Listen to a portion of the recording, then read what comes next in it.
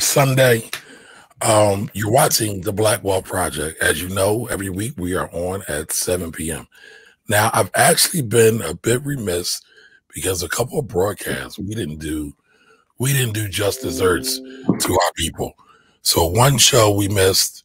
We did a show for X, but we didn't do a rest in peace. Shock G pass, Black Rob pass, and we missed some of those. I know we got some and we might have missed some. I always want to get them all though. So this week, Shock G pass, Shock G, Humpty Hump, Digital Underground. So before we get into this week's session real quick, I just want to do a quick rest in peace for Shock G.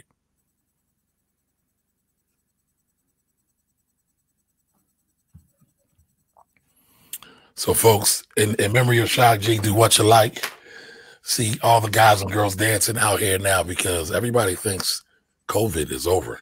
Stay in place is over. People are out here moving around in these streets. So again, shout out to Shock G. He's definitely a legend in the game. But tonight's episode is how to get a bag like rappers and ball players. How to get a bag like rappers and ball players. We got folks like Andre Iguodala, Dhani Jones, so many more who are out here making money in investments, not just stocks, but venture capital investments and a little bit of private equity as well. But we're going to talk about that all tonight. But before we go any further, I want to say what's up to the Dream Team. How are y'all? Before we go any further, let's be friends. What's up, y'all? Good catch. Good catch, Jimmy. Good catch. Why are you looking like that, Courtney? You don't know what song? I definitely missed the reference. Houdini, let's be friends. That's a Houdini reference. Yes. Because I said before we go any further, but you know, it don't matter. Yeah. Y'all know how Yeah, that was part of a song. Yeah. I got that. Thank you, Corey. Hey, listen, you seemed a little off. I wanted to start from the beginning. So hold on, y'all.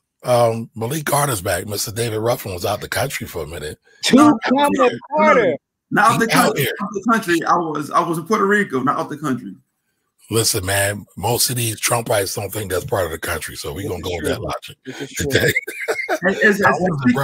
Hey, since I was backstage and couldn't comment on the Puerto Rico conversations, Puerto Rico is far from getting statehood. One and two, I will say that Puerto Rico doesn't have a better benefit than DC because they can't make their own deals. Everything they get has to go through the U.S. first. The U.S. put their tax on it before it comes to Puerto Rico. But so just to give everybody, hold on, let's give everybody a little bit of context. We were talking about D.C. getting statehood, and I was saying that there have been some rumbles about Puerto Rico getting their statehood. Malik has been actually studying it because he's thinking about getting some property down there. So he's our resident expert on Puerto Rico. Not yet. I will be though. Not yet. Not yet. I will be. So how was the island? The island was shut down because of COVID, but I still had a good time though. Everything was. We got there. Everything. No, listen, they take COVID serious. Like coming at the airport, it's like 12 monkeys, man. Everybody out there in they COVID suits, checking your test before. If you don't have your test, you gotta get back. You got where you came from. You can't leave the airport without saying your proof. But yeah, everything was closed at 9 o'clock. The beaches were closed. Some beaches were closed rather.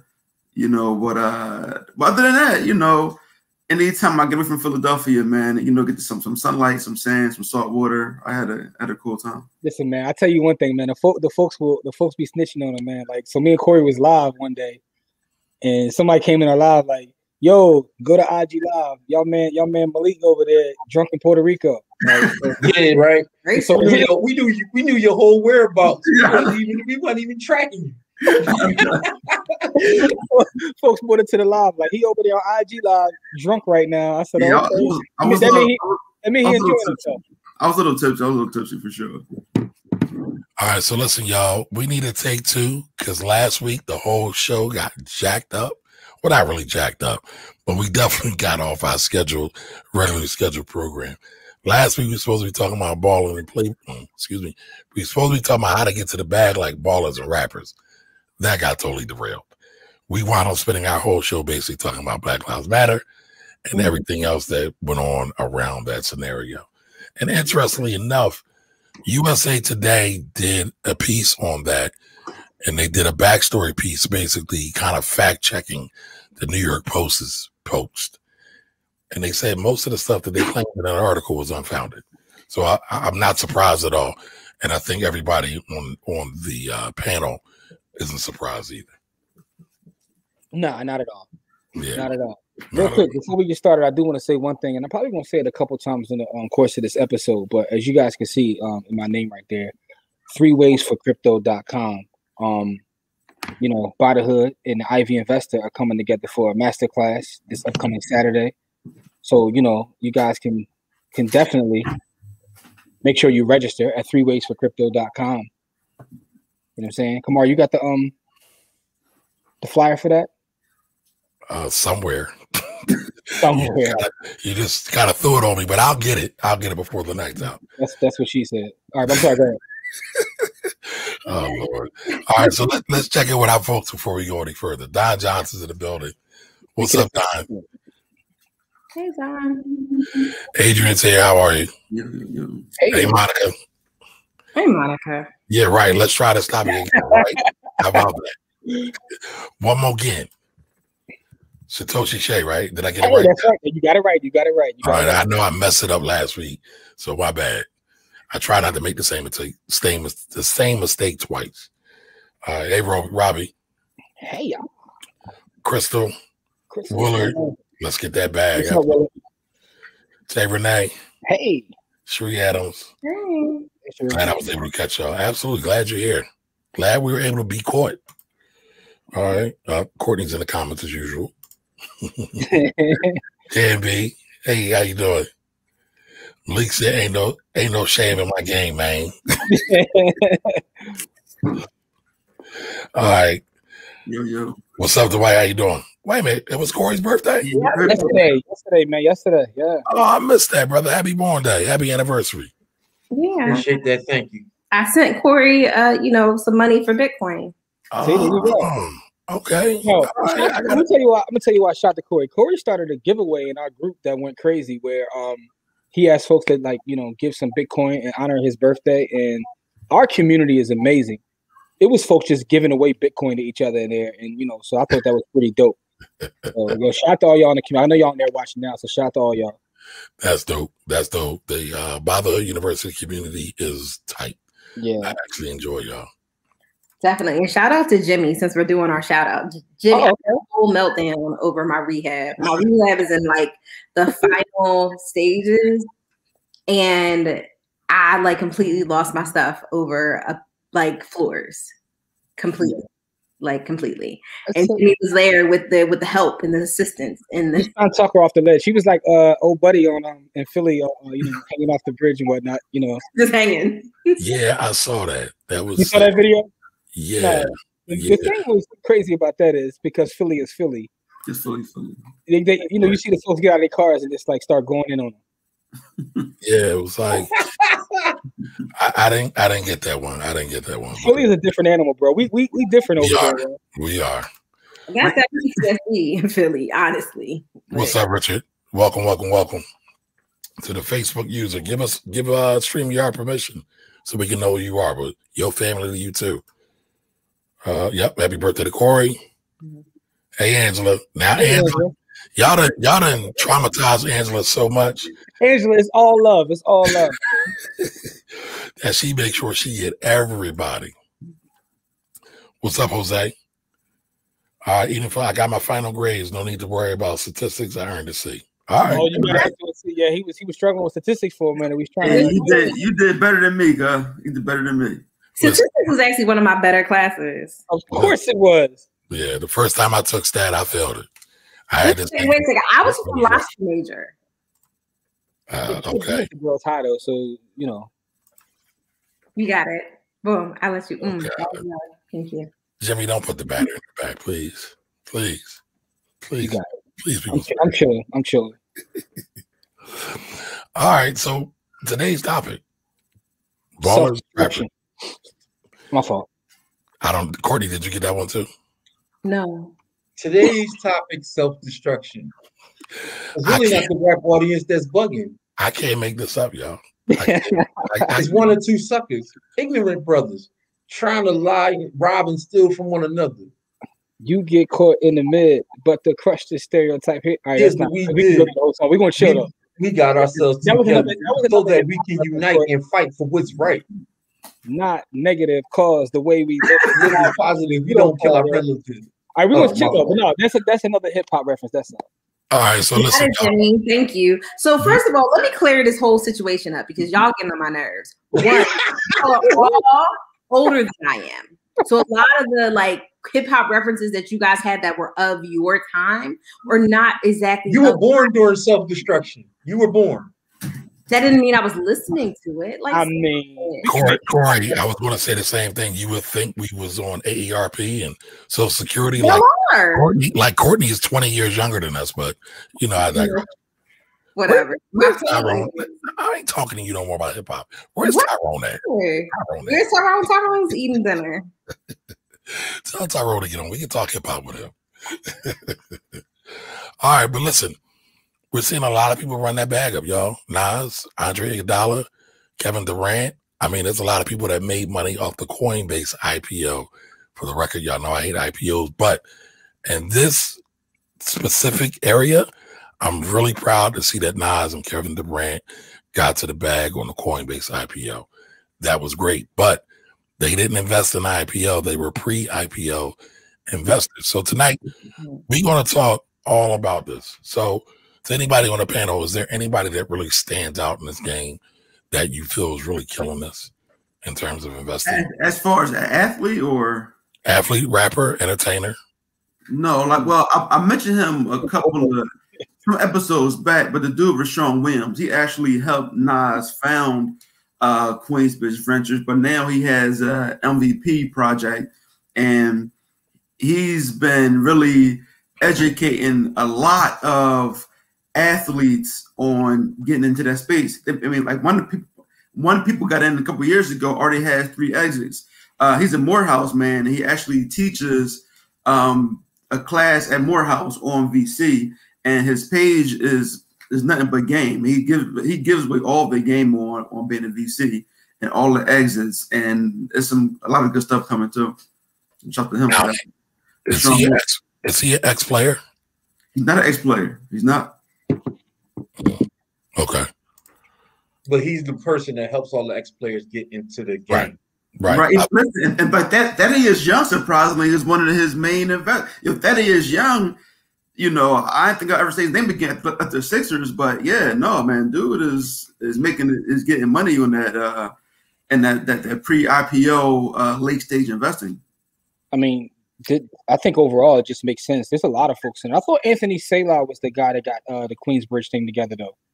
I don't know all the members of it, but he definitely was a founder. Yeah. I mean, you got Troy Carter. You got a lot of people in the background, but then in terms of the actual athletes, entertainers, like, you know, Swizz, of course, like, you know, Jay-Z and Beyonce. You know, I'm a member of the Beehive, so I got to give her a shout out. But but there's so many folks. But I think that the conversations that are being had are changing that. It's just a part of our culture now, which is dope to see this become a part of our culture. But it actually makes sense when you think about, like, you know, hip hop in general, that this will become part of the culture. And interestingly enough, I might be the only person in the planet who actually listened to Snoop's new album. Don't ask me why I did, but yeah, I might be. Me and Snoop are the only ones. But even listening to that album, the point is, somebody had the conversation. This is the same dude that made Doggy Style. Now he's talking about like venture capital. He's talking about investing in real estate. I'm like, hold up, this is Snoop Dogg. You know, the music's not as good as it was when he was, you know, talking the ratchet stuff, but the conversation is different. You know what I'm saying? I do want to say one thing. He got one line where he talks about he about to open up 100,000 Krispy Kremes, and I just want you to know, Snoop, I did the research. There are only 1,000 Krispy Kremes in existence, so I don't know how you're going to get 100,000. But I digress. I digress anyway. But the fact of the matter is, like, even his lyrical content at this point is having different conversations than it was once in the past, and you see that with a lot of rappers and entertainers and even athletes. Like, you talk about Kevin Durant. I've seen Kevin Durant in a lot of different spaces where he's talking venture capital, he's talking real estate investment. Like, I've watched sports my entire life. The guys in the past weren't even having these conversations, nor could they sit at a table and have these conversations. You know, I've read like a lot of biographies in terms of NBA athletes, and a lot of them talk about, you know, they weren't even thinking about that kind of stuff because they were just solely focused on playing the sport and hiring other folks to handle that part of the business for them. And a lot of them got screwed because of it. There's a lot of money lost. If you look at someone like Kevin Garnett lost millions of dollars. Yep. Antoine Walker. Walker. He got murdered. Yeah, just hiring folks and just like, hey, take care of this while I go focus on just my craft. But again, you stand on the shoulders of the people that come before you. So enough mistakes are being made, even as you start talking about owning the rights to your music or your art. Those conversations are different. Yeah. Mm-hmm. But if we're going to talk about, you know, athletes that ran up a bag in business or in the market, we got to talk about Junior Bridgman. Got to talk about Junior. You know what I mean? Like Junior Bridgman ran up a crazy bag, and Junior Bridgman was. He got Wendy's and what else? Yeah, he owned like 300 Wendy's, and he sold them all. He sold all of his Wendy's and he bought a huge equity piece in Coca-Cola bottling. So he no longer owns Wendy's. He owns like a huge portion of the Coca-Cola bottling company, and he has like the rights for some huge territory. So that's where he is. So yeah, then you know we also got to talk about, you know, Magic Johnson and Emmitt Smith, like players who've done it right. You know what I mean? Like who took their money and ran up a big bag, you know what I mean? Like they've transitioned well from being a superstar athlete or just an athlete, period, to doing major things in the business realm, you know what I mean? And so, you know, things that have been so noteworthy that people who or they wanted their business out there, you know, to let people know that they get into that bag, you know what I mean? So. And you know who I like watching Chamillionaire, man, because Chamillionaire, he could have been like everybody else in Texas, you know, like people don't realize that Slim Thug and Mike Jones making millions of dollars in real estate. Like people don't know that part about it, right? People like Mike Jones, who? But yeah. But no, but also Chamillionaire bought Earl Stevens, my man E40, into that investing side. And E40, don't quote me on this. I believe I watched the interview where E40 said he was an early investor in Clubhouse. And I think, I know for sure E40, I believe he said he was an early investor in Clubhouse, which hopefully it'll pay off. Hopefully, these days, hopefully. And by the way, I just want to say 281-330-8004. Yes, I still remember the number to this day. I just got to put that out there. Mike Jones. He was ahead of his time. Mike Jones ahead of his time. Nobody was doing that. It's great marketing because I still remember. Now everybody got my community. Yeah, Mike Jones ahead of his time when it comes to that marketing. Insane. Yep. Marketing legend. But real quick, Corey brought up something, and I looked it up real quick, and I thought this was dope because it seems like, you know, our community still struggles with the idea of making money and being an entrepreneur and just overall capitalism in itself. But Corey just brought up Junior Bridgman, right? And if you look at this article I just showed, he brought Ebony Magazine for $14 million. Now, there's some other people, some other going interests that brought the rest of the Johnson brand, but look at what he was able to do to keep that brand going with 14 million out of, you know, all the, I think they said he turned like 60 million into 600 million or something like that. It's something crazy. But this is some of the effects you could have when you step into the game of investing and making money in business ownership. Yeah. I wonder if that's like, you know, I'm just wanting to know, like, would you guys consider that a good purchase? Like, I guess as he get all the history that comes with that. Like, and he get all that information. He get all that back information. Again, that's what I was wondering. Again, I don't know, but I would call it a good purchase for the culture. I can't say it's necessarily a good purchase for straight up business ROI. Okay, just being honest. I definitely disagree with that. I mean, there's a lot of history there that can be monetized, especially as we as a community become, I'll say, as the United States becomes a little bit more, I'm going to say conscious because they're not conscious, but a little bit more interested in Black culture. I think, you know, you have the opportunity to really monetize and educate, and more specifically, educate us about us doing us. Because I think a lot of times we allow other people to tell our stories, and it really puts us in a bad spot. I mean, we can see that by looking at the educational system, is that they're teaching African American history, and it's just not even factually correct. So again, I think when it comes to us talking about all of those things that historically have put us in a good position, Ebony and Jet have really capitalized on that for years. So history does have a value. Is it going to be a immediate ROI? Absolutely not. But I think in the long run, I think it's a great purchase. Well, I was just speaking from the perspective of where it's at now. I don't know their business model. I think it's still all majority print. I'm not sure everything that they're doing digitally. So that's why I said I don't know.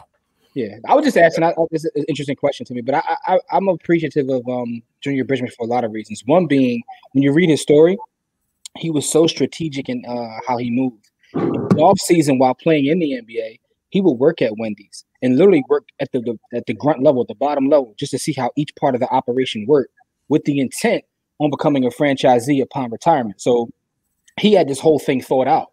So even while he was playing in the league, in the off season, this is what he'd like spend his time doing. So, and he worked his plan.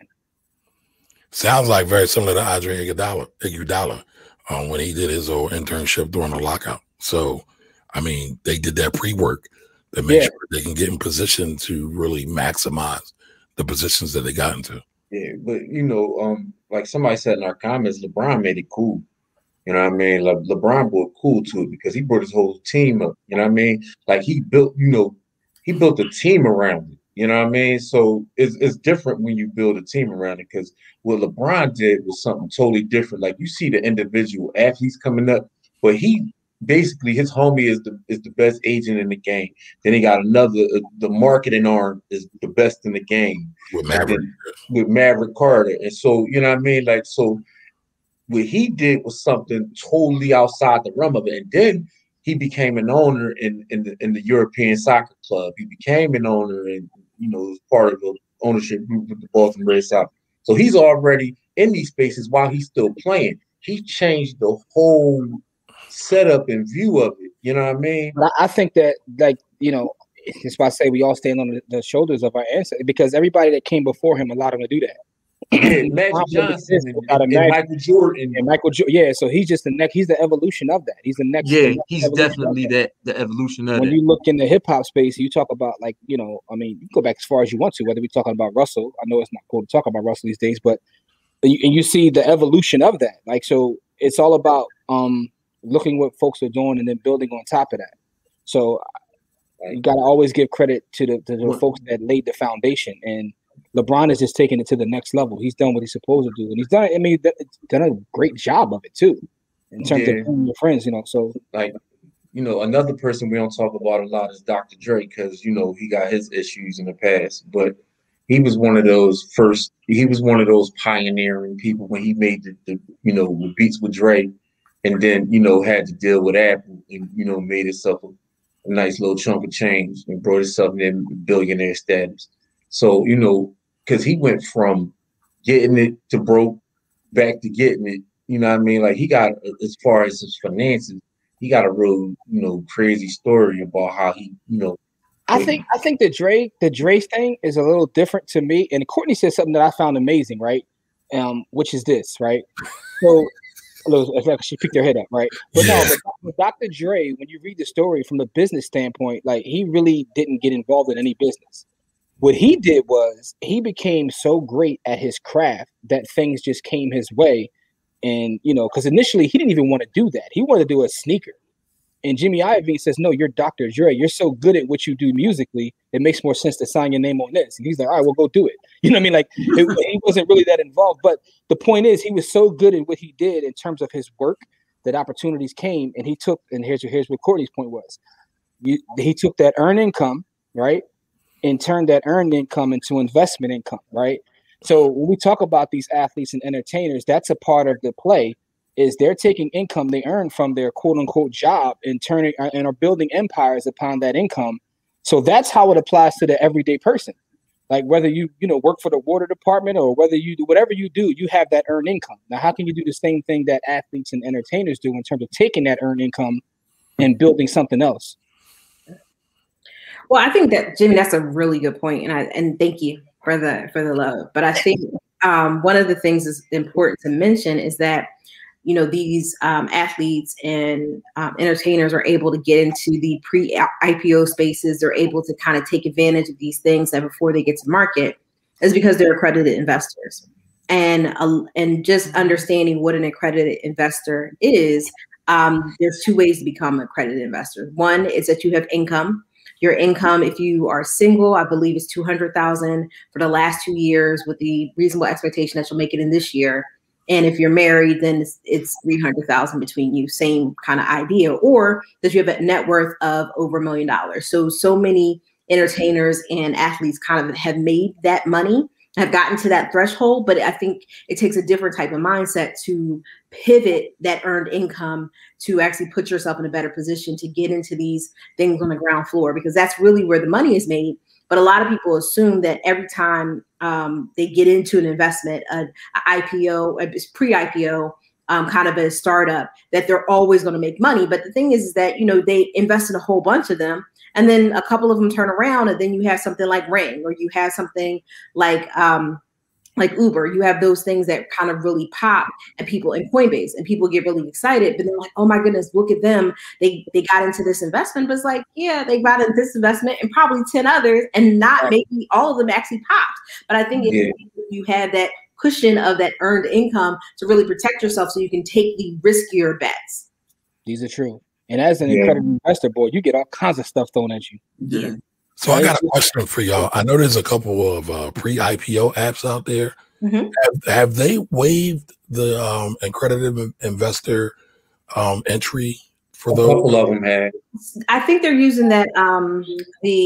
There is the what is it? It's a reg. It's allows people to get in. Right. What I will say is this, right? There's still levels. So even when you're using those apps, there's a certain level that you get to as an accredited investor where you get access to still other stuff. So you'll have stuff that you can get into without being one. But once you're an accredited investor, that's when you get a special email link. Like, come look at this stuff. Yeah. Right. And I'll tell you one thing, boys, an accredited investor, you get, and that's another thing, is also a lot of people take the approach of throw enough stuff up against the wall and see what sticks, but it's also a skill set in that too.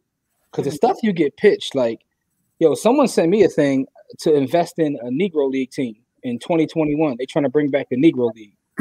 And I'm like, that's just one example. I can probably give you about 50 examples of some of the crazy stuff that came across my desk, but it's like, so it's a skill set in picking those things too. But to answer your question, though, Kamari, there's like the group, but then there's like the group, if that makes any sense. Yeah, so it's Reg. So I think he shared that it's like Reg D. It's Reg D.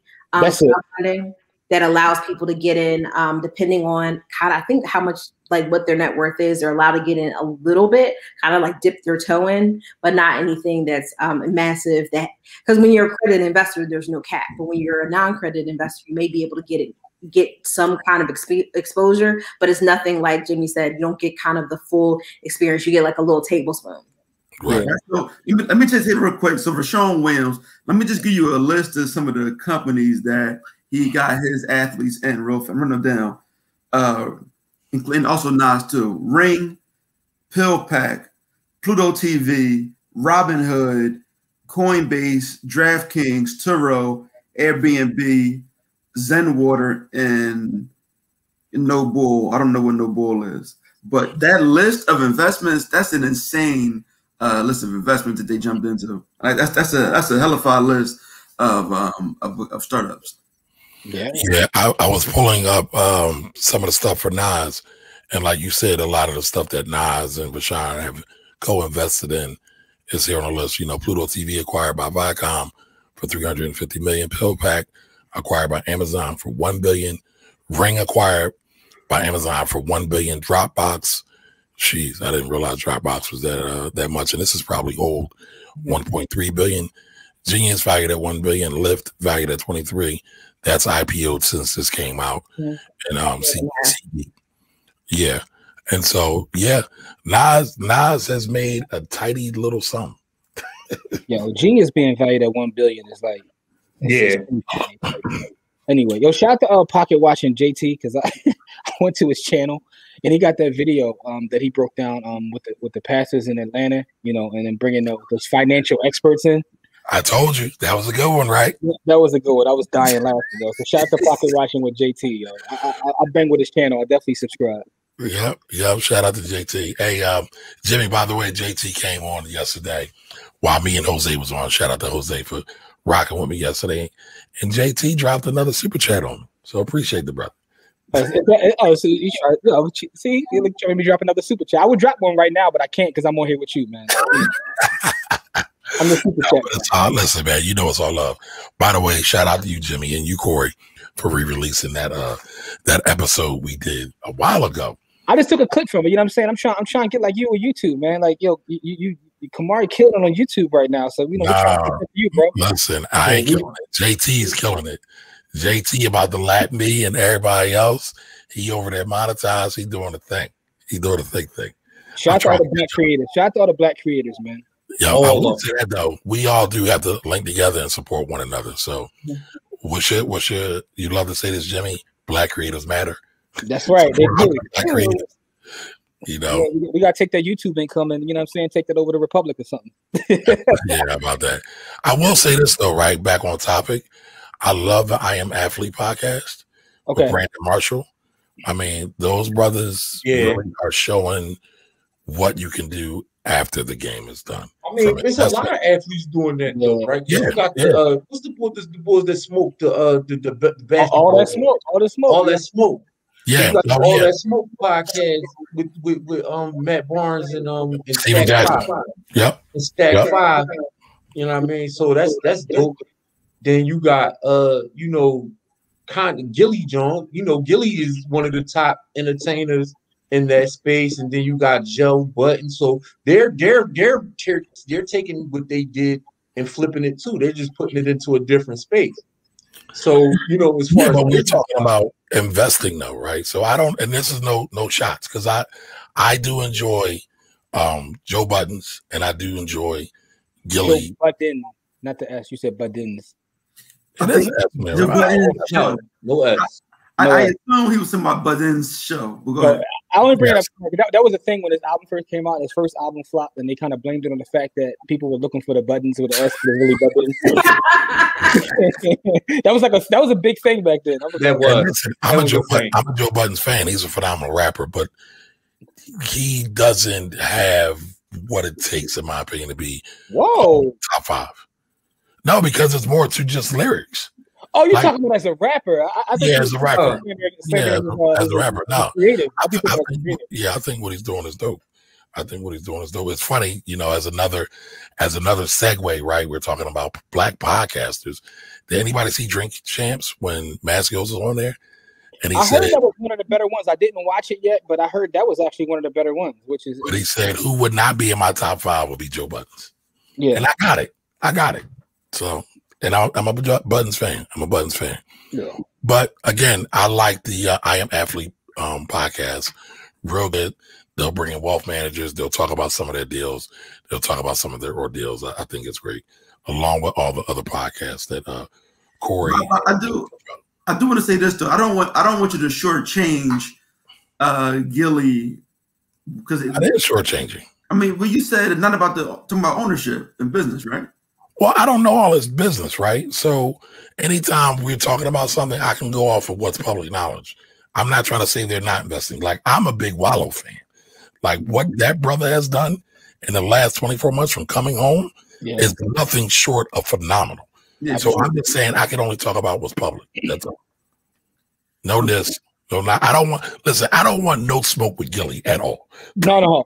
But I think that as a creative, what they created is amazing too, right? So I think this is all part of our overall conversation, though. When we talk about black creatives, okay?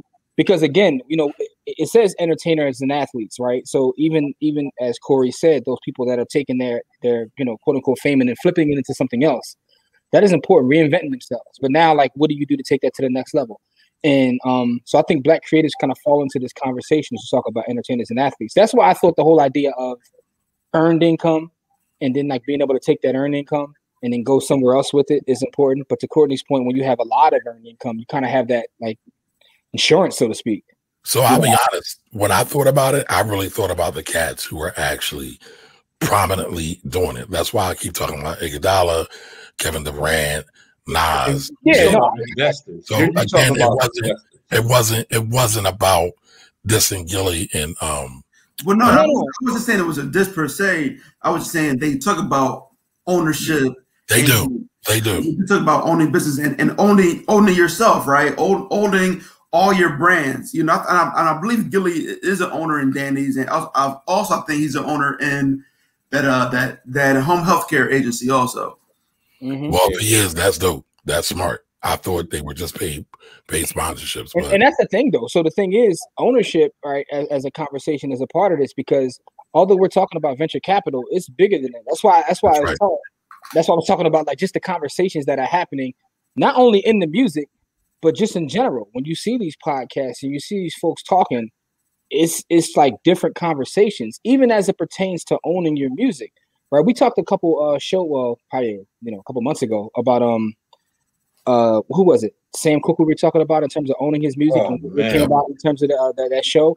And it was kind of at the time when you watched that movie, it was like he was an outlier because he was talking about ownership.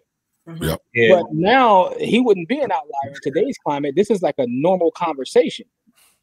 That's a conversation that not that other people didn't do it, but Prince and Michael Jackson, right? And so that they were prominent. They were up front talking about ownership of their music and of their catalogs, and especially Prince. Prince wouldn't even work with artists that didn't control their own catalog. And they tried to paint him out to be like just eccentric and crazy when like now the stuff that he was saying now makes like perfect sense to people in that same space. He would ask everybody that wanted to work with him, did they control their own catalog? Because he wanted them to have control of their music, and if they ever did something. Right. But if we want to go back, right, you brought up Sam Cooke, which is a great example. You also have to talk about James Brown. Ray Charles. You also talk about Ray Charles. That was the very next one. So ownership, I think, is in our blood. Entrepreneurship is in our blood. A lot of times we're afraid of it because of various conditions and rationales, but I think a lot of it's in us naturally. So now that has to be the next progression in what we're talking about with venture capital. That's the next logical step as you talk about these things of ownership. Is getting into venture capital. To buy into our own company, to like Black owned companies. Like, so we're investing in these IPO companies. The next progressive step would for us to be able to do that, to like direct list like Coinbase did. Like, don't even go through an IPO. They just paid their investors right out front. Like, if you look at what Coinbase did, a lot of the investors put on their prospectus that they were coming out. Soon as it hit the market, they put that they was coming out the market. You know what I mean? So they got paid out already. They took a portion, like the boy who had the biggest percentage, he cashed out 40% of his shares. And so he already been paid out. So that's that's another thing that we got to start getting into. We got to get, like Dr. Paul said, man, we got to take money from all the communities and bring it back to ours. So that's what I was going to ask. You saying the next step after getting the venture capital. So what's the next step for us overall is to take our own companies direct? Is that what you're saying? Yep. And get that money, get that worldwide money. You know what I mean? Like, because my thing is, if they can get all that worldwide money, we should be able to get that worldwide money. What do y'all guys think about that? What is the next step? I disagree. I would disagree. They're going to push back a little bit, Corey. They're about to push back a little bit. And you don't want to give up that ownership stake? No. So I think you make a very valid point about creating mass ownership, but I don't think that the stock market is the place for us. Because if you look at, and I think Kamari talked about this yesterday, if you look at some of the Black-owned companies that are in the stock market, and you look at their financials vis-a-vis other companies, they're still not getting the recognition in the marketplace that they should be. So if you go through a direct listing, one of the things, so when you go through an IPO process, you have your underwriters like basically kind of drumming up business for your listing. But with a direct listing, you have no drumming up. And then on top of that is that you have with your underwriters, they are basically kind of creating I guess for lack of a better, like a floor for you. So they basically kind of do price stabilization. So if you go public without, you do a direct listing without having that kind of support behind you with your underwriters, it can definitely fall flat. You have no support. And companies that are strong, like a Coinbase and a couple others that have done this direct listing, they were able to do that. But a lot of other companies really do need that support. I mean, look at Uber and Lyft. If they went public, if they went direct to a direct listing, they would just kind of fall apart because they were trash companies in terms of their financials. Facts. Yeah. So I would say next step for us is the first step, right? I mean, we're talking about Nas investing, Kevin Durant investing, Magic investing, but we still don't do the basics, yo. And that's not hate. That's just the facts. That's what the data tells us. Data tells us that only 2% of Black folks support Black business, spend money with Black business. Okay. So out of that $1.4 trillion that we generate every year, only 2% of that is going into Black folks' pockets. The rest is all leaving our community. So when you say first step, that's what you mean, just basically support Black business. Get back to the basics. Yeah. So I mean, obviously, right, I don't have a problem with the stock market. I mean, I will say this, right, for the record, I think the stock market is glitz and glamorous and it's fashy and it's sexy. And so people will gravitate to that more. But some of it is just the basic building blocks of any community, of any own the business. How about this? Own the businesses in your community. Right. If you don't own the businesses in your community, you don't own your community. Correct. Because once we do that, right, once we really solidify our community in terms of economics and finance and business, we'll be able to fund a whole lot more stuff. And then we can do the more fancier VC deals. We can do the more, I mean, some of the Reg D and Reg A stuff Courtney was bringing up before allows for a lot of that, allows for the crowdfunding that we should be taking advantage of, but many of us aren't there yet. We're just not there. Yeah, you gotta shout out to Kristen and Golf and the Buy Back the Block website. He raised like $1 million for his project, and now he's scaling up to some other bigger stuff. So there's opportunities out there for crowd investments and for places for us to go to people that are raising money legitimately, like with legitimate projects and real projects. You say that legitimate part again since JT's in the building. Because I was going to say we've tried the crowdfunding thing before.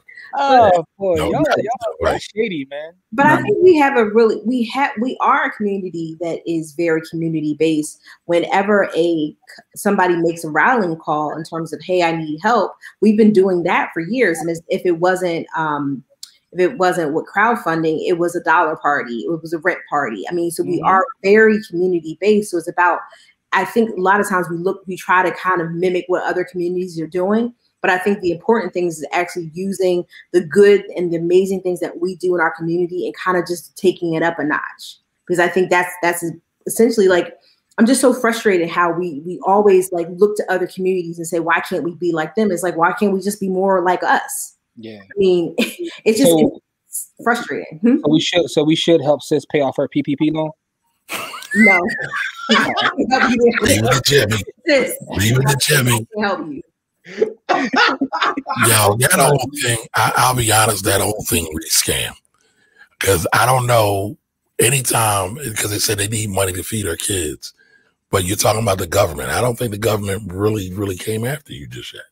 But that's just my thoughts. Yeah, I mean, man, it's a whole lot with that. Yo. There's a whole lot with the loans and folks realizing now that, the government wasn't playing. They weren't. Yeah, they weren't. Now, here's the thing that gets me really frustrated is that the government is usually very slow to act, extremely slow to act. And now all of a sudden, y'all we're quick, fast, in a hurry in the middle of a panorama. Like, stop it. Ourselves. So you're telling me that you can be fast when you want to, when you feel like it. So don't government runs slow. Like, no, y'all run slow because you feel like it. It's like that little kid that's always in the back of the pack. And one day, like, you see them just take off and you're like, what are you doing? Like, I thought you couldn't run there. Like, I didn't feel like it.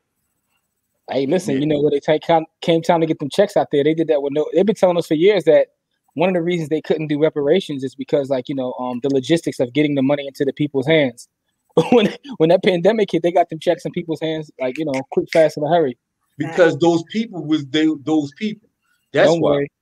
Flex vision ain't blurry. I'm sorry, but go ahead, though, Kamari. What's your next point, good brother? You caught that. So like, I caught it. I caught it. All right. Hey, listen, are we talking about crowdfunding? I apologize, Kamar. I sent you a email. If you can look at it and share it. Listen. One of my great friends, and actually, I think Corey and Jimmy, you might know her, but you know Safa Hania. Yeah, I donated to. We went to school with Safa. Yeah. So Kamar, if you don't mind, sharing that in the group, she's put it in the chat, Malik. Put it in the chat. Of course, we'll share it. All right, I do that. But yeah, like I said, she's she's struggling right now with a cancer. It's not really looking that great, and she's really falling behind financially, man. So we definitely I want to bring some awareness to her situation. I definitely donated already and put it up. Yeah, y'all know we all about the folks. We community first. So Malik, that's a non-starter, bro. Yeah. Safa, she's good, folks, man. Yeah. Like I've never seen her have a bad day. I've seen her have plenty of bad days. No, I'm just talking about as far as we went to school. You get what side of people you get, but she was always positive. Is what I was trying to say. Gotcha. You know what I mean? Like, not that she didn't have bad days, because there's no perfect people, but the things she does with a smile, and she does with an open heart.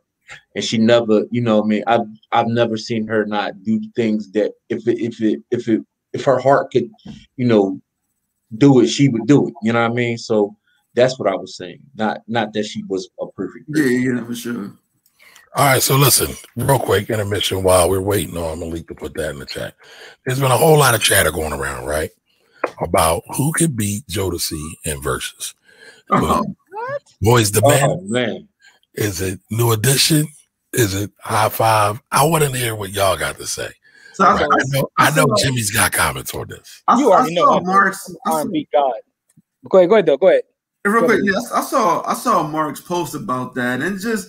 They are in a league of their own. You can't put New Edition, Boys and Men. They are not even like they are over there. They're all icons. With 20 songs, Boys and Men might be able to keep up. Maybe. It's not even what?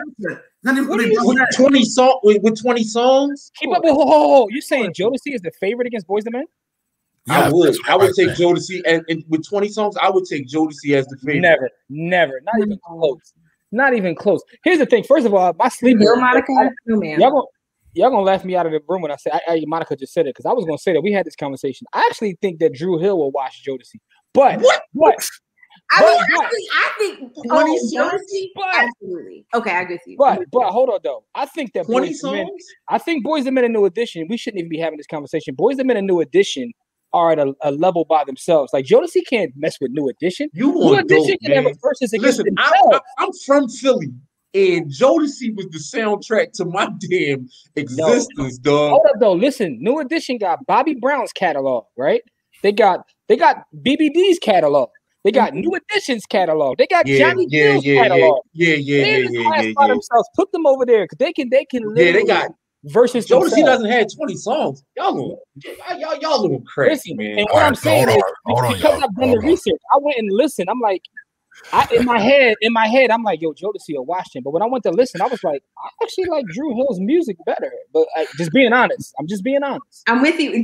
So yes, I agree with you, Jimmy. Hold on, real quick. I just wanted to share this for context, right? So this conversation has actually been circulating for a long time, and I've been having this debate with folks for a long time, not about verses, but who's better, Jodeci versus Boys II Men. And then very smart brother, his real name is Damon Young, I want to say, but now he's Panama Jackson. If anybody's familiar with very smart brother on The Root, he writes very sarcastic, snarky, funny kind of commentary on all kinds of stuff. And that's who was on Mark Lamont Hill interview or show that Malik was talking about. So he put out an article, and I was expecting it to be a little bit more punched up, but it wasn't. By the way, The Root is a black-owned media company. Can I correct you real quick? Damon Young and Panama Jackson are two different people. They were a partnership. They were a partnership that created Very Smart. They are the two Very Smart brothers. They are the two. All right, thank you. Yeah, they created that in partnership. So they're two different folks. Thank you, Jimmy. So, it's been mentioned. So I figured I'd bring it in to the folks. So I'm interested to know, what do y'all think? Wait, Lorenzo says Jodeci had 7 songs. Lorenzo, you too young, cut. 7 songs? Yeah, something's wrong with you, dog. I'm your age. What I'll say is that they may got more than 7, but when you really get down to it, see, the thing is, Jodeci probably got like 10 songs that are just undeniable. But when you get past that 10, it starts to get a little shaky, though. It's a little shaky. It gets a little shaky. Oh, I'm man. just being Yo. It's just that those 10. Y'all those 10 disrespectful as hell. But here's what I will say. I would like to see them at a versus just to see like them in the room, like, Crackhead Jodeci. You want to see Crackhead Jodeci? I say that respectfully, but I would love to see them in the room. First of all, they might be That's not respectfully. That's not respectfully. I'm just saying, I would like to see them in the room. You know what I mean? But when we start talking about Boyz II Men, they are not on the level of Boyz II Men, though, bro. I'm disappointed in you for saying that, man. Like, hey, listen, man. I'm going to tell you. Outside of being Philly, when you broke down New Edition, they can't mess with New Edition. New Edition got like 75 songs. They would probably New Edition album before different decades. It's not even really. It's not even. Close. Yeah. New Edition. Let's leave New Edition out of this because New Edition would probably take a dump on it. Not probably, most likely. But also for 20 songs, He's not talking about End of the Road, Water Runs Dry. Like, come on, man. Like, yo, but you know what? I will tell you this. But at the end of a Boyz II Men routine, I would be asleep. Listen, the songs are amazing, but they're ballads. I might want to hear ballads. Well, here's where I disagree with you, Malik. If Boyz II Men actually perform those, I think you'd be entertained. Yeah, they definitely have more talent in terms of singing than Jodeci. Listen, I get what that means. Who would be more entertaining to watching a versus perform? Because it might be a train wreck, but we be at home laughing. I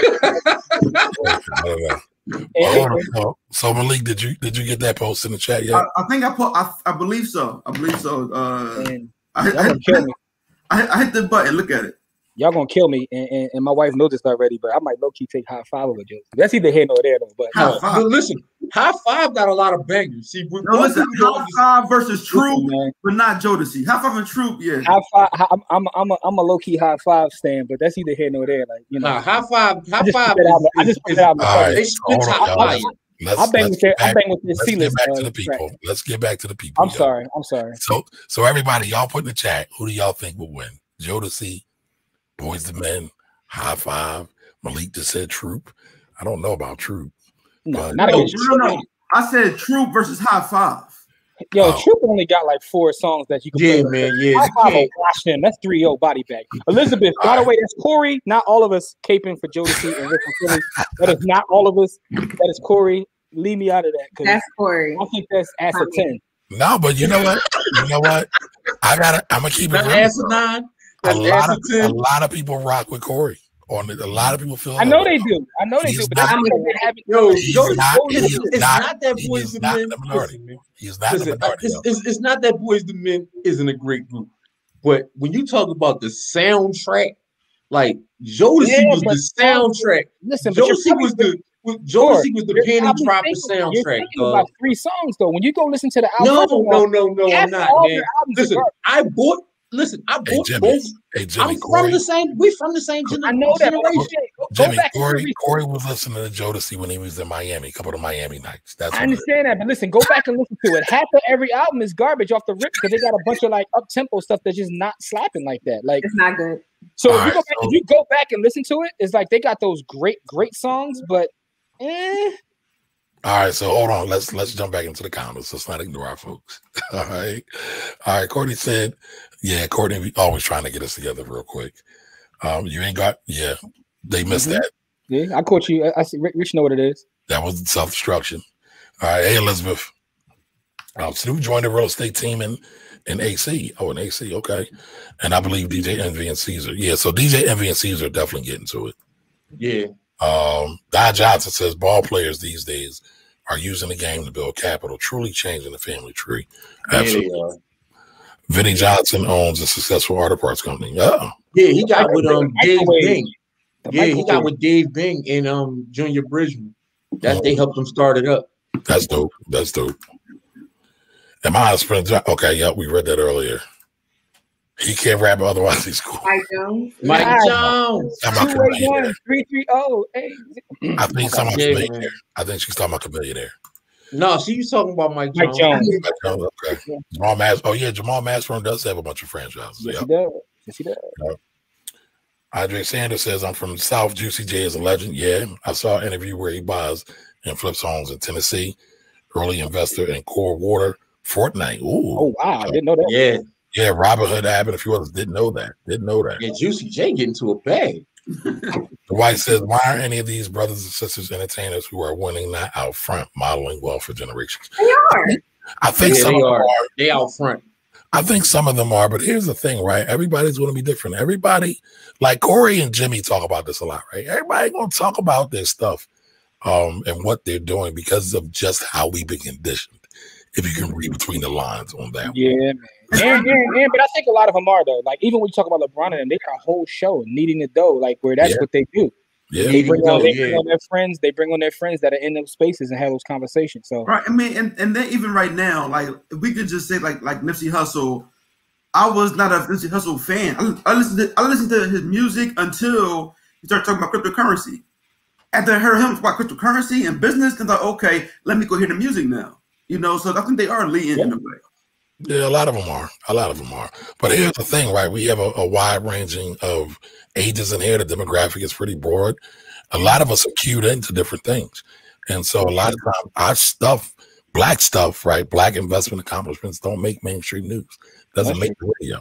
So, you know, you always have to factor that in. That's why the Blackball Project is so important, because we're trying to make sure we highlight those things. Yeah, and y'all put me down with stuff. I didn't know Juicy J was I knew he was an investor, but I didn't know about Fortnite. And we do got Courtney already told us we old and washed, so we definitely got different ages in here. So Brian Lukey may be the most powerful athlete we will ever see. Clutch Sports is a monster. Yeah, I mean, I think LeBron will definitely, when it's all said and done, be up there with Ali, with less smut on his name too. Yeah. So less white mud. So I think Sean was opening up business. Keyshawn Johnson. I'm not sure. I think Keyshawn Johnson. Yeah. So yeah, I'm seeing Antonio Eubanks. I know that show broke from by the university. Pastor Eubanks, that's right. Yeah, he is in here dropping bars. There's a couple of joints I put up there. That's what he do, man. There was some joints he dropped in there. So and what he said is true. Your gift will make room for you. That's why a lot of times, like, you gotta, if you become an expert at what it is you do, like, you can find opportunities. And people will find you. People will come out, like, when you're just doing the work, people will find you. That's how I got on CNBC. I didn't know. I was just writing about 401ks because I like 401ks. So wait a minute. Courtney, can you say that again? Yeah, say that again. When I was on CNBC, say that again. Tell them how to stunt. So nonchalantly.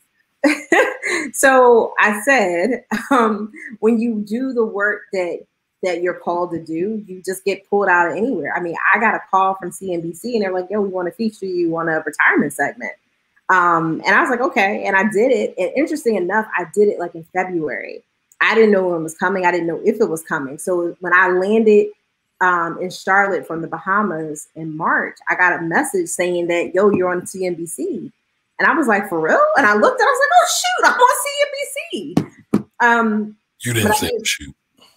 I did say shoot. Ty was there. Tyrone was there. He gave out for me. Because we were at Bojangles at the Charlotte Airport. What's up, Ty? I see you in the chat, bro. All right. Again, Pastor Eubanks, we are supposed to be fruitful. Income multiply. Bars. Let the church say. It is Sunday. It is Sunday. That's good. Those are bars right there. Let the church say. SPACs. Are you talking about Keyshawn Johnson with SPACs? No. He was talking about accredited investors. They get access to those. Well, special purpose acquisition companies, they do go public. We've had a couple of them. We had one that went through the the cannabis space about a year and a half ago. It was MTech. It was basically the back office for cannabis companies, kind of their tagging and HR system. So they doing a lot. I think they've gotten a little out of hand with it, though.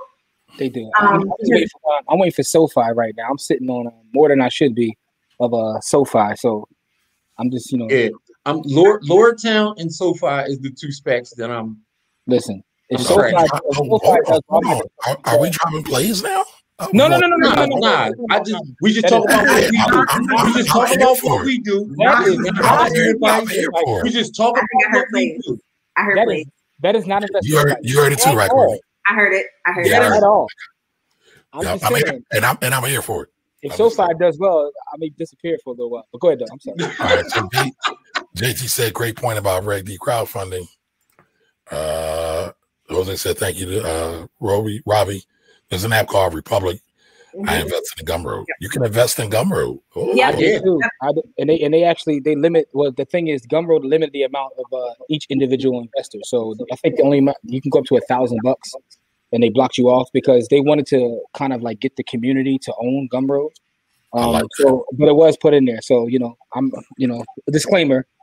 I'm an owner as well. More plays. I hope y'all take play. That is not investment advice. This is not investment advice. Past performance is not indicative of future performance. You need to contact your own tax investment or legal professional regarding your own particular situation. That's right. For educational and entertainment purposes only. That's right. Yeah. What's up, Jamal? How you doing? Welcome.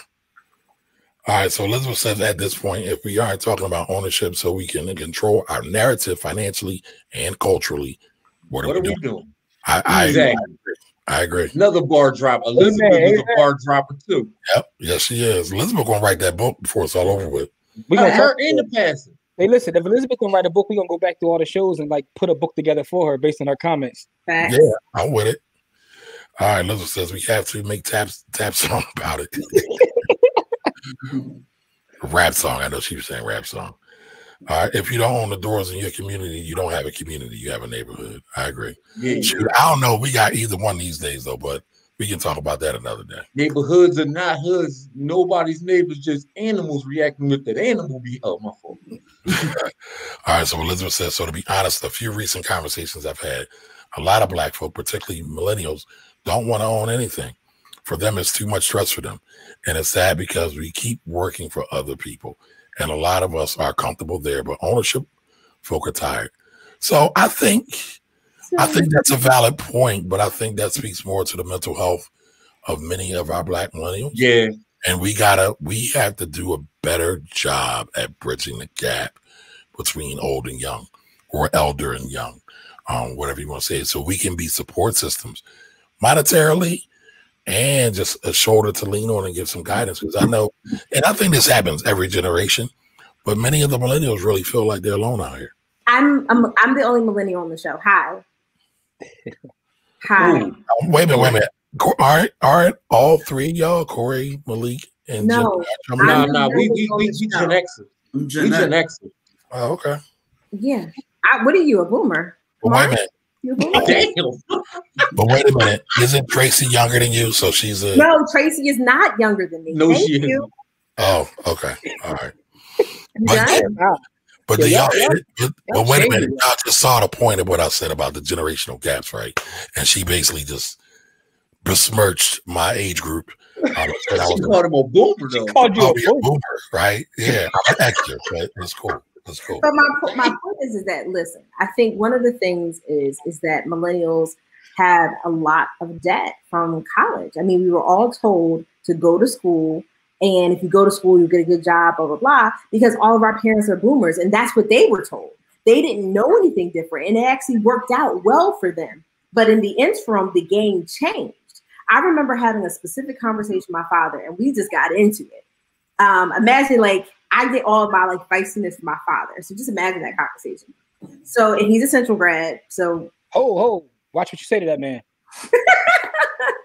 So I share that to say, he was saying when he went to Penn State and he was working 3 jobs to pay his bill. And I was like, that was impossible for me in undergrad. I couldn't work any amount of jobs to pay my tuition bill. I just couldn't. It wasn't going to work. So I thought that was just a very interesting kind of gap that we were having. So a lot of them don't even understand the massive amount of school debt that a lot of millennials have. And then on top of that, the boomers won't retire. So the way that we were that we assumed we will be able to ascend in the workplace is not happening because they're not retiring. for whatever reason. I don't know if they're bored, they don't have enough money. I'm not sure. That's not my concern, but it is a real issue that's happening. Second of all, housing prices are astronomical. Like my parents purchased a house for like $60,000 in 1984. That same house is about 400, 450, something like that. Just you can't even. And now my parents were making that with six figures of income. That's what they purchased with 6 figures of income. Now, granted, they had to put down 20%, but the game was completely changed. Like you can't do that now. And I think, and so you look at kind of what you should be doing as a millennial. We're told, like I said, we still have the idea of get a good job, buy a house, retire, get some kids, and childcare is expensive as all heck. So everything that we try to do is super expensive. And then we're not making money. And then they want to tell us they're not saving us from our student loans. It's a lot to take on in terms of really trying to put yourself in a position like, oh, I'm going to do ownership. Now, one of the things that I have seen a lot of millennials do and be successful at it is that they remove themselves out of the marketplace and they create their own marketplace on the internet. And that's where the difference is. I mean, a lot of people talk about sales. Sales is actually where you make your money, hands down, but nobody ever talks about that. And it doesn't matter what you're selling. Well, it does matter to a certain extent. It doesn't matter what you're selling specifically. It's just the fact that you have sales and you're able to create your own income and create your own infrastructure. But that's not what we were told. We were told to do these, paper pushing jobs, be an attorney, be a blah, blah, blah. I mean, some of the like when I was working directly for the government, I didn't make any money at all, like zero. It was a great opportunity, but again, I wasn't making money that made sense for my life. So it's the boomers' fault. It's Kamari and all his boomer friends. They're hogging up all the resources. Do y'all see this? They're hogging up all the resources. I'm gonna take this disrespect and we're gonna funnel that energy into something a bit more positive. All right. So Malik and Corey, can y'all talk about this a little bit deeper? Yeah. So like I said, so Safa, she is a single parent, and like I said, she been struggling. I didn't even know that she was struggling right now with this. But like I said, I've been knowing probably Safa since 1982, 1993-ish, and like I said, she's really struggling financially, trying to get treatment and pay for rent and pay for everything else. And that Cash App right there is actually to her mom. I sent it to the Cash App. I know go to her mom. I rather the Cash App rather than do the GoFundMe. I didn't know that was her mom because I was looking at. I was like, I didn't recognize that as her mom. So. Oh yeah, that's her mom. All right, well then I'm a Cash App too because I did the GoFundMe because I didn't recognize that as her mom. Oh yeah, it's just her mom. Can one of y'all put the Cash App in the chat for me, please? It's right there. It's cash. It's AHWE. Yeah, but put it in the chat for me so everybody can get it. All right, yeah. So it's a tough man. She's battling cancer, and because of that, she's trying to raise funds for chemotherapy. So we all trying to help out. Yeah, so, absolutely. It speaks to America, right? Like, it's you get sick, it can send your whole life into a tailspin. Yeah, man. It's crazy. I agree. Absolutely. It's rough. I will be very transparent. My mom has to go through a second round of chemo. It's $2,200 a month. That's not covered by insurance. We're gonna make it do what it do though. Absolutely. But, it's real. To Malik's point, it really speaks to the sad state of America that we're not able to take care of. I mean, I think one of the ultimate measures of a community and a society, its ability to take care of its elders and its children, and we fall down on both fronts. Yes, we do. Facts. All right, Courtney's on here preaching tonight, y'all. Yeah, she was using her bag. We let her go. Talking about our boomers. Even though she's besmirching my name, I'm just going to let it go. But it's all good. It's all good. Yeah. Jamal said, I'm late in, but what about Chamillionaire? We talked about Chamillionaire and Sir Mix-a-Lot. We did not talk about Sir Mix-a-Lot, and I think Sir Mix-a-Lot is another one because I believe he owns all his masters. So he's getting a lot of that royalty and publishing money. Oh, man, I didn't know that because his songs are like extremely popular in terms of like pop culture and commercials and things of that nature. I was about to ask you guys, like, what has Sir Mix-a-Lot been doing? Because I didn't know that. My posse is on Broadway. So I shared the 7 streams of income in our group chat on Facebook, just so I think it's something that we should talk about. Yeah. That's Jimmy alluded to it. We haven't really talked about it. I gave you props. You did. No. I mean, I just think it's a conversation because I think there's that myth that the average millionaire has 7 streams of income, and it's like, well, no. They may have 7 streams of income, but that's not how they got their million. They started with one. They got good at something. Right, real good at something. And then they diversified out. And I think that's just something that I've seen a lot of people. They're like, yeah, I'm gonna have 7 jobs. Huh? How? No, that doesn't work like that. All right, so Adrian says, I wish we could get a huge piece of the hair care industry or reinvent with new products that we create our own. We can, right? But one of the missing ingredients of the cake, of the pie, is unity, right? Yeah, we got to buy from each other. Right. I mean, so the Asian folks will smack our folks around, will talk crazy to us, and we will still go back and buy from them. That Yaki goes on sale.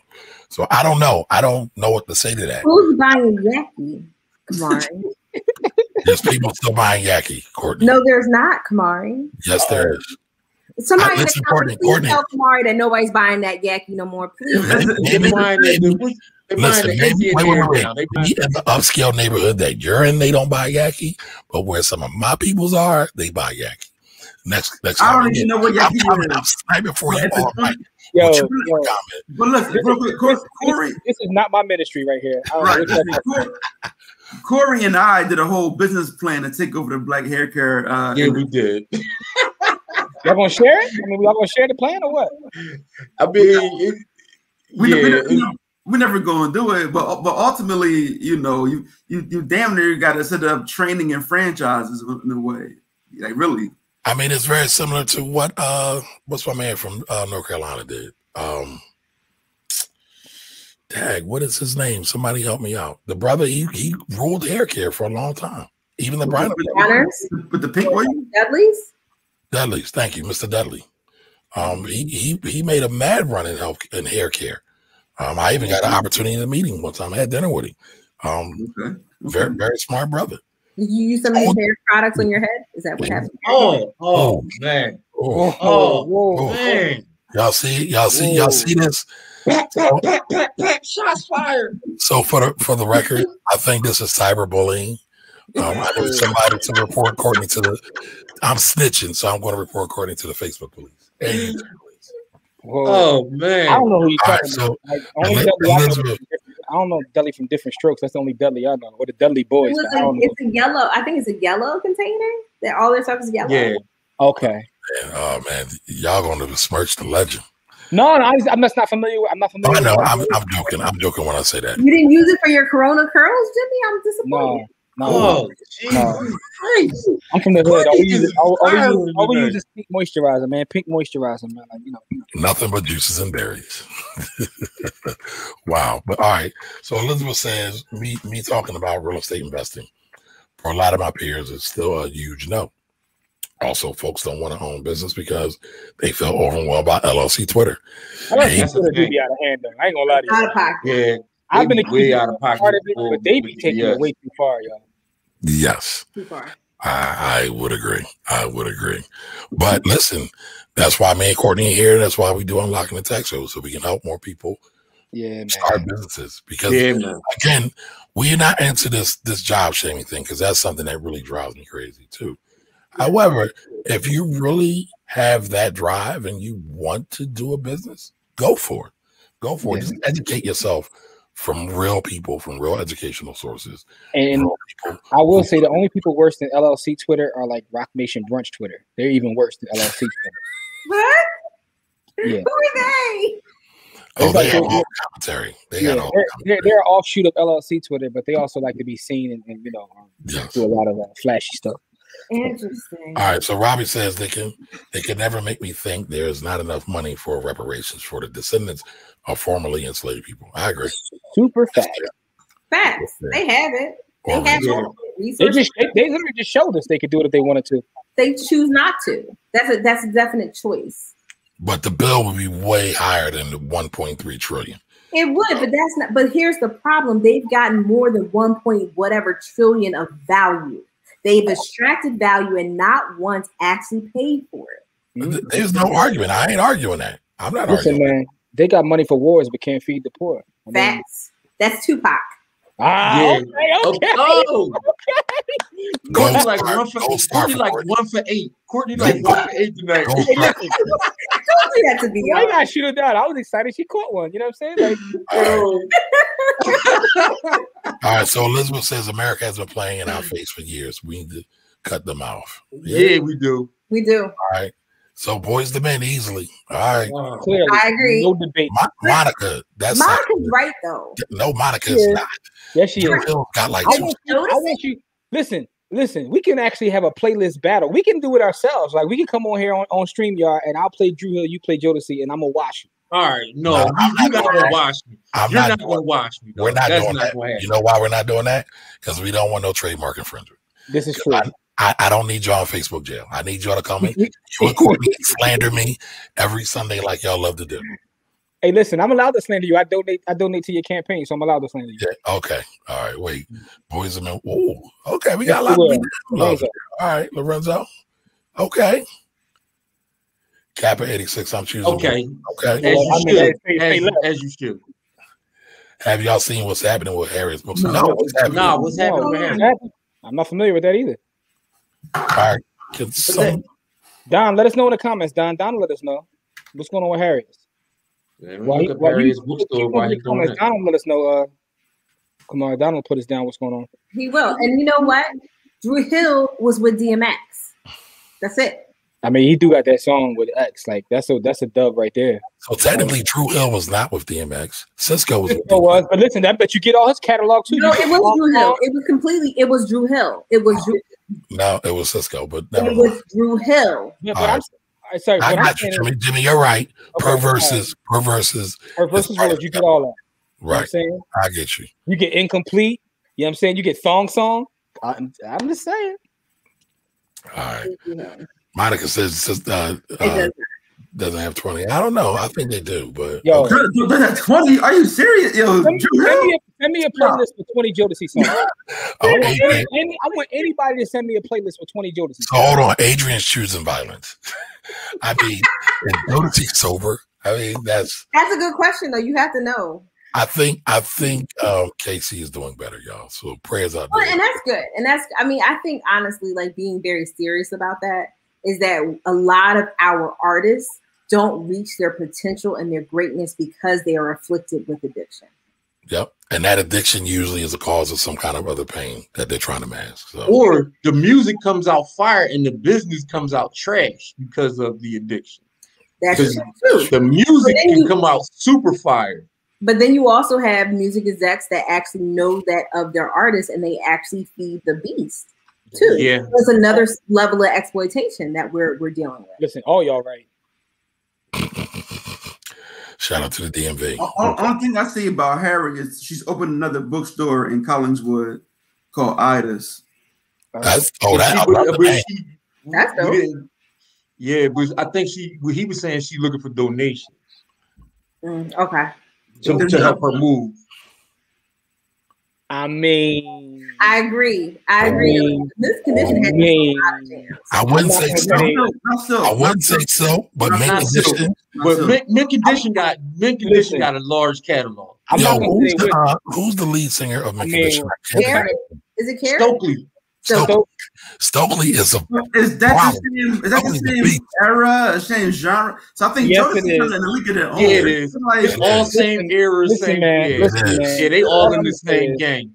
I mean, what kind of man would I be if I didn't say Mint Condition? Okay, Jimmy with the remix. Yo. Tony. Man, listen, I like that one. I like Mint Condition versus 2020. That's a good matchup. That's actually one of my playlists on Tidal, by the way. So if anybody got Tidal, I can send y'all that playlist. It's a combination of Mint Condition. I see the end of that. Elizabeth, don't say y'all. It was Corey. Only North Carolina. The commentary of Corey Camp. The commentary of Corey Camp is long and does not reflect mine alone. And I stand on that. And I just realized something too. Malika's put it. I forgot Malika's like a half a Carolinian, so that's like that's a cheat code because that's what ain't that where Josie from, right? Yeah, from Charlotte, right? Yeah. Okay, yeah. So I see what's going on. No, listen. Clearly, no. Boys and Men. I stopped liking Boys and Men when they kicked Mike out because he got MS. That's not why. That's not what happened. That's deep. They said he couldn't dance no more. And they said he wouldn't show up. He got MS. How you gonna show up? He got MS. No. There was a lot more to that story. That is not true. That is not exactly what happened. Adrian, you're out of pocket too. You're not gonna sit here and slander High Five on Beyonce's internet. That's what you're not gonna do.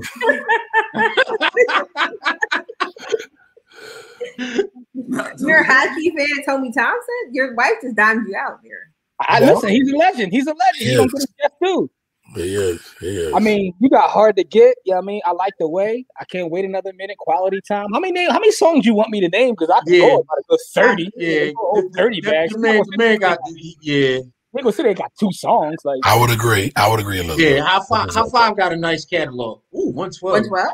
Yeah, they all right. So first things first. Hold on. First things first. Everybody say hello to Samuel. He just Hi, Samuel. They already got washed in the verses though. They got washed by Jagged Edge. So. Yeah, they did. Yeah, but I love 112. I'm a fan of 112. Like I'm a big 112 fan, but I just don't think they don't have enough songs. Hey, listen, because they got the Bad Boy Wash. Every time I called my chicks back in college, Cupid was playing in the background. I mean, I give me 112, man. I didn't peep that. That was a double flex that Courtney did. Because not only was she talking about CNBC, she said when I landed in the Bahamas, I found that I was on CNBC. Like, it's a double flex. I caught it. I didn't catch that one. Thank you, Elizabeth. Black excellence. All right. Run that disclaimer on those plays. Absolutely.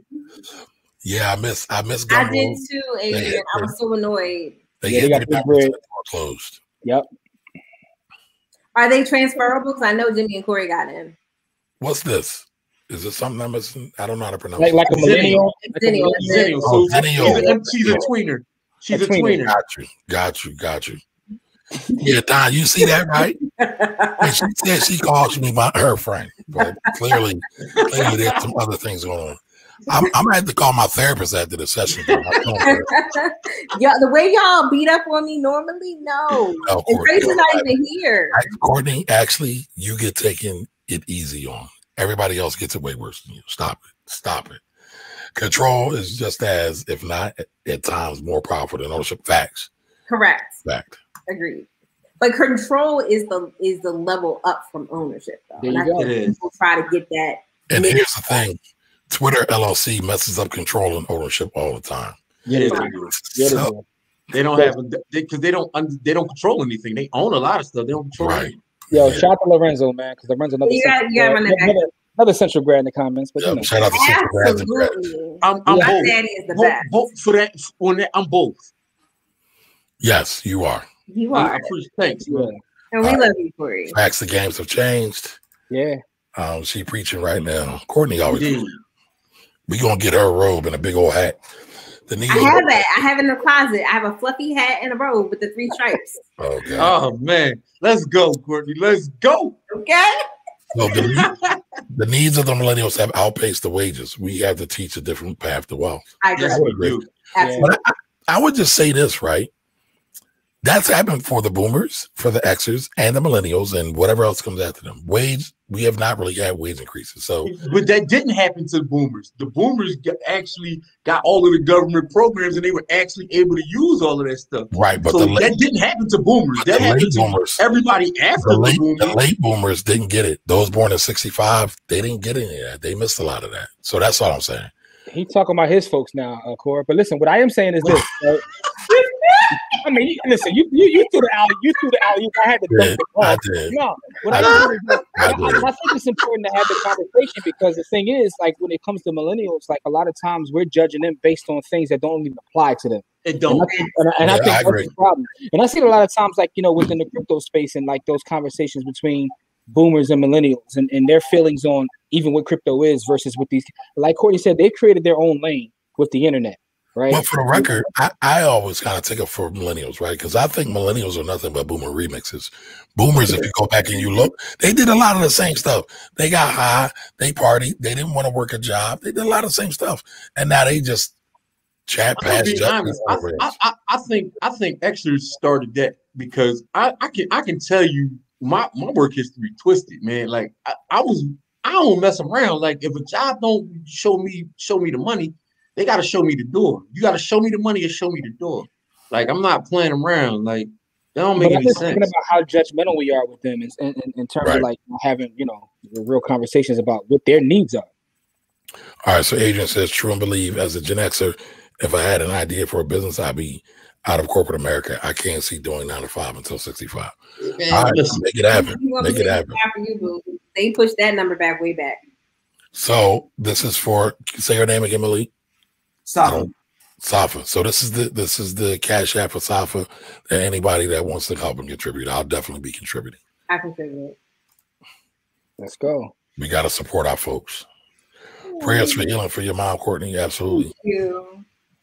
My mom and grandma are cancer survivors. Oh, shout out to you, Adrian. Yeah, right. Survivors. All right, so Pastor Eubanks. Pastor, if you run at 7 streams, that's a trickle. Oh my God, I love this man. You will remain thirsty. Building wealth takes focus.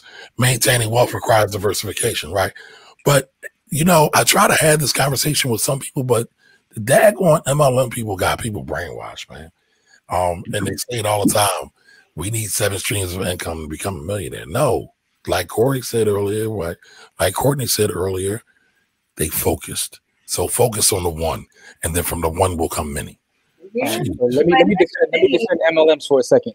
Not that I'm in the MLM. I'm not in any MLM, but MLM is like the greatest business school. I'll just put that out there.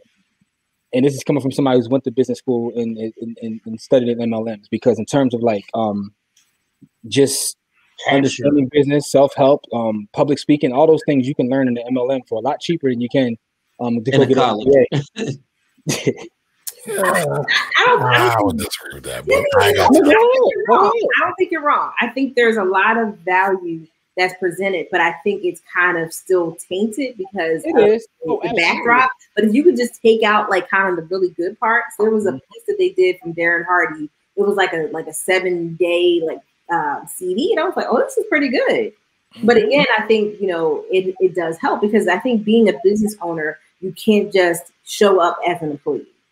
And I think that's something that a lot of people miss out. And I'm just saying that just to defend a little bit. Like, and that doesn't mean that I want your no-need use. I don't need your legal plans and none of that stuff. I'm just saying that there's value there. The way Kamari tried to just slander the whole industry. There's value. I tell people real quick, right? If you don't know what you want to do, MLM is fine. But to me, MLM doesn't work if you know what you want to do. So as an ex-ACN member, why are you an ex? Shout to Team Raw. Rashina know. Oh, real quick, another Central grad. But go ahead, Dan. Yeah. Rasheen, Anwar, and Jamie. Team Raw. All of them. Central grads. Yeah, for sure. But go ahead. Nah, man. Like I learned a lot of my sales skills from everyone I signed up from ACN. Yeah, I'm a lot. All right. So Don Johnson gives an update on Harriet's. Her lease is up and looking for donations to find a new location. Okay, I'll definitely check it out. Nokia produced a track, now DMX plus Drew Hill. It's only 4 of them. So if half the group was involved, then it's Drew Hill. Like, I don't understand. And he said it. He said, now I'm effing with Drew Hill. He says it in the song. That's one of my jams. I know that song. But that's not who's on the credits. So you always give people proper credit. Stop it. What? Yeah. Who? What? We don't always give proper credit. Oh, that's not good. Well, if it ain't no credit, it ain't happened. All right, so Don Johnson says it's up there, up on our site and Facebook page. All right, cool. All right, who's seeing 2020 in the verses? Now we've seen like Mint Condition. That'd be an amazing one, by the way. Yeah. Damn, Elizabeth, you too? You went on it? Man.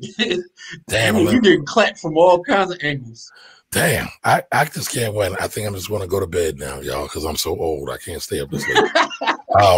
Richard said, if Boomers had the same technology. Yes, Richard, I totally agree. Because they was on the same type time. They didn't want nothing. All right, if you're going to create multiple streams, they must be symbiotic. Absolutely. A hairdresser selling bundles is complementary. A hairdresser running a landscaping business. Not so. I feel like Pastor Eubanks must be like tuning into my stuff. I say this all the time. Yes. I say this all of the time. I mean, find stuff that works on top of each other. I mean, even if you're like, I want to create an ebook. I don't want to see, if you're a hairdresser, I don't want to see your ebook on, growing, I don't know, ivy or weed. I mean, you could do it, I guess. Stop putting people in the box. Listen, hairdressers are the best weed sales people on the street. Known to man.